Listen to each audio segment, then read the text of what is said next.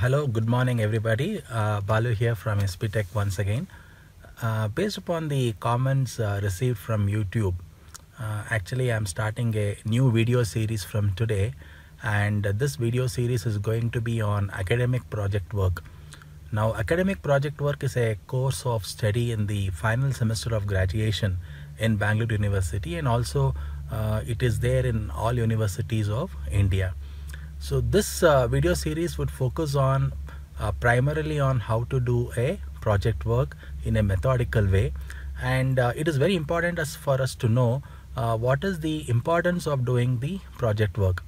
Number one, project work has to be done because it is going to improve your overall skill sets, because in project you are actually going to implement what you have learned.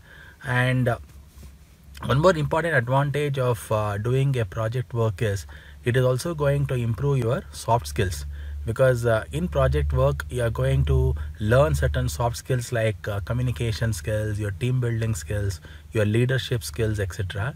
And the other main important advantage of doing a project work is it's going to get you a job, because the moment you do a project work, and if you can showcase the project work to the interviewers at the time of the interview, and if you have really done the project on your own, it's going to get you a job, because it's going to impress the interviewers there. So these are some of the main advantages of doing the project work, and today I'm going to deal with the first session, and the session is titled as how to execute projects. So let me take you through the session objectives. Now there are two things which I'm going to cover today. The first important thing what I'm going to cover is what is a project. First, we all need to understand what is a project, and we shall focus on characteristics of a project. So now, what is a project? The definition is very simple.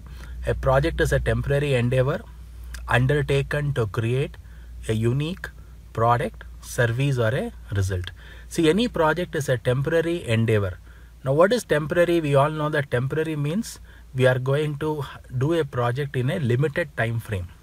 And what is an endeavor? Endeavor is nothing but a small assignment. So every project will have a definite start date and a definite end date. And within the start date and end date, you have to complete a small assignment. And what is the output of a project? The output of a project is to create a unique product, service, or a result. Now, output of a project can either be a product, it can either be a service, or it could either be a result. So let me give you some examples here. For example, let's say that Tata Motors in India came out with a project called nano cars. So that project was initiated for what? To basically create a nano car, and nano car was a product. Or similarly, a mobile company or a mobile manufacturer company or a mobile service provider. Let's take a mobile service provider company. They come out with a project to set up an call center for customer satisfaction, customer relationship management. So setting up a call center is a service. Similarly, University of Bangalore comes out with a project to find out what is the satisfaction level of all the students studying in Bangalore University. So the output of that project is a result. So when you actually execute that particular project, the output is a result which will have the statistical analysis of what is the satisfaction level of all the students studying in Bangalore University. So that means output of a project can either be a product, or it could be a service, or it could be a result. Now, when you are actually doing a projects in BCA or MCA, since it is technology oriented projects, so the output of the project could generally be a product. And BBM management students could I do a project where the output of a project could be a result. So it depends upon which stream you are actually doing the project. Now, there are some characteristics of a project. Now, as you can see from this particular slide here, I can actually abbreviate this project. For example, P in a project stands for problem, R stands for resource, O stands for objective, J stands for justification, E stands for empowerment, C stands for commitment, and T stands for training. So we call them as the characteristics of the project, where each and every portion of a project has got definite meaning to it. So first we shall see what is the problem in a project.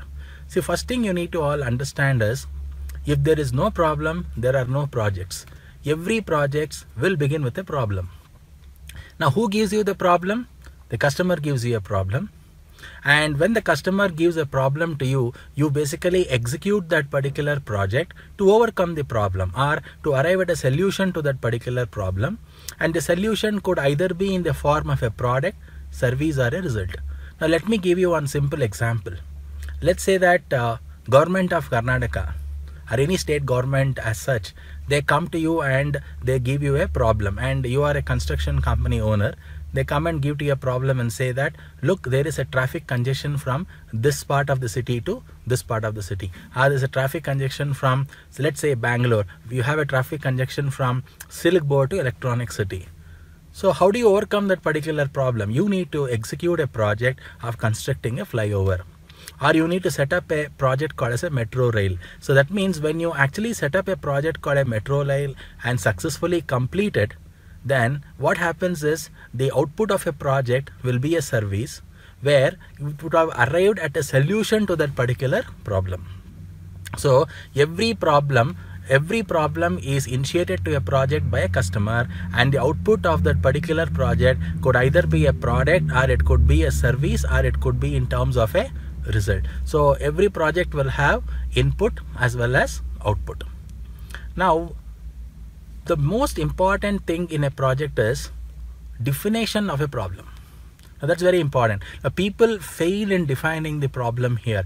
Look what Albert Einstein says. If you can't explain it simply, you don't understand it well enough. Now, what does this mean?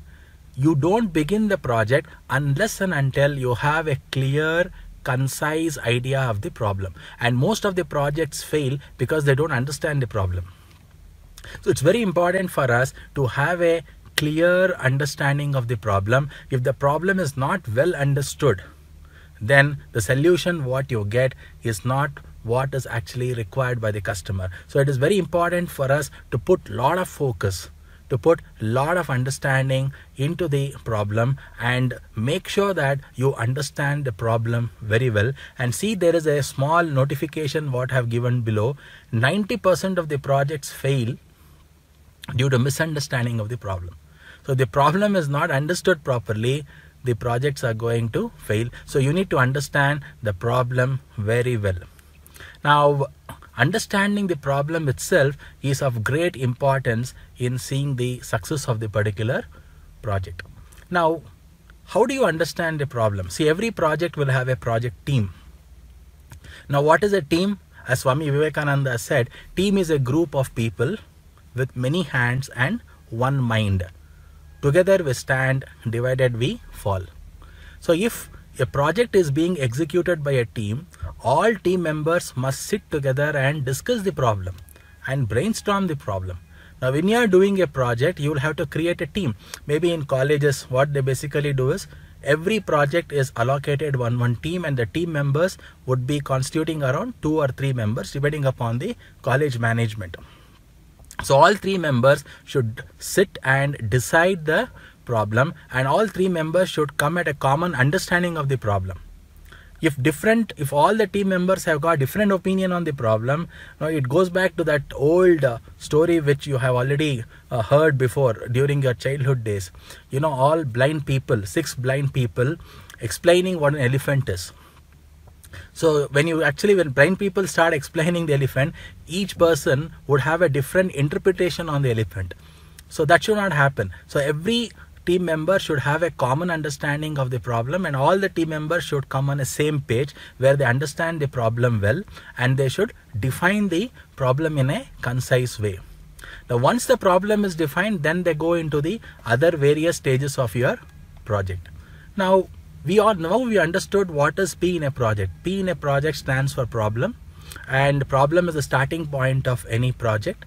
So you have to define the problem, and this definition of the problem is called a synopsis. We shall talk about synopsis in the later part of my session. But first thing you need to understand is, before you actually start your project, please be clear about your problem. I'm stressing that fact again and again. You have to be extremely clear about your problem. Then comes the resources. So what are resources? See, if you want to convert problem into solution, you need resources. For example, if I say that I propose a solution called, building a flyover to ease out the problem of a traffic congestion, what I need to do, I need to have resources to build the flyover. I need infrastructure, I need people, I need time, I need money, I need clearances, I need architectural design. So these are called as resources, and resources could be either living resources or non-living resources. For example, you have time. So time is a non-living resource. You have money, money is a non-living resource. You have people, people are living resources. You have technology, technology is a non-living resource. So you need multiple resources to basically come out with a solution. Now, if you are doing a software project, you need resources. For example, you are building a web application to basically solve a problem. So what kind of resources you need? You need an programming language. You need a database management system. You need an internet service provider. Or if you are hosting your web application, you need a web server. So these are all the resources what you basically need to solve a particular problem. So it is very important for us to identify the right kind of resources to the problem what we are going to tackle. So we understood two characteristics of the project now. One is problem. The second one is resources. So resources depend upon the problem what you are tackling. So in the next video series, I am going to talk about more characteristics of the project and see what are the other things which are very vital in the formulation of the project. Thank you for watching this video lecture. I'll be seeing you soon in my next video series. Till then, take care. Bye-bye.